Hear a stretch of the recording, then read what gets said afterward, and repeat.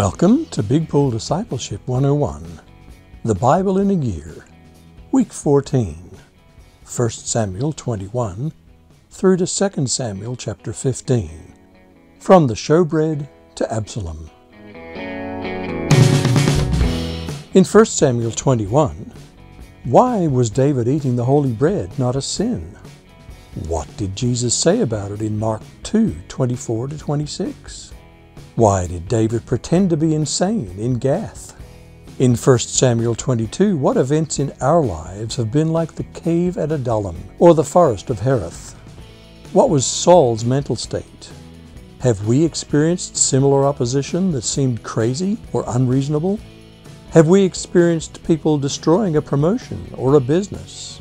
Are there examples of verbal murder or slander used in politics today? In 1 Samuel 23, what did David do rather than act presumptuously?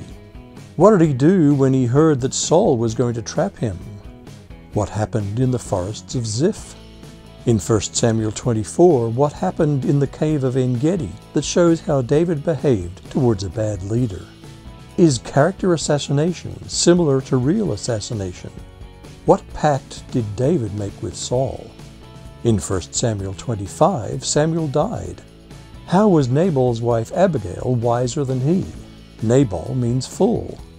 In 1 Samuel 26, what was David's response to the temptation to kill Saul? Is this a lesson for us? In 1 Samuel 27, how did David acquire Ziklag as a gift from the Philistines? How did David get the reputation of being a bloody man? In 1 Samuel 28, why did Saul consult a medium rather than God? What happened? In 1 Samuel 29, why did the Philistines reject David's help? In 1 Samuel 30, what happened in Ziklag? How did David decide to fight? What did David do for the weary soldiers? How was he generous with the spoils? In 1 Samuel 31, how did Jonathan and Saul die? In 2 Samuel 1, how important was loyalty to Saul for David? What does this say about those who assassinate the character of leaders? What does it say about David's character, that he wrote a song praising Saul? In 2 Samuel 2, how were Israel and Judah divided? In 2 Samuel 3, how did the situation with Abner reveal David's loyalty? In 2 Samuel 4, why did David execute the men who murdered Saul's son Ishbosheth? In 2 Samuel 5, where did all the tribes of Israel covenant with David to be their king? How did Jerusalem become capital of Israel? What did David do before fighting the Philistines? In 2 Samuel 6, why was David angry with God? What happened to Michal for criticizing David's dancing?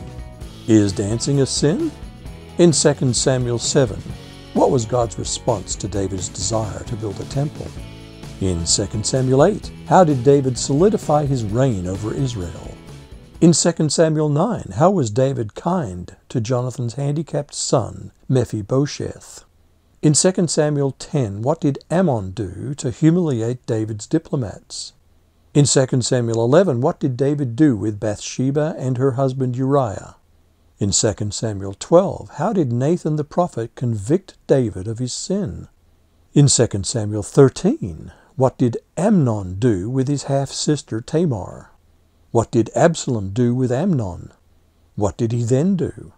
In 2 Samuel 14, did Absalom eventually return to Jerusalem? Did he completely reconcile with David his father? In 2 Samuel 15, how did Absalom conspire against David? Well, that's it for this week. Until next week, God bless you.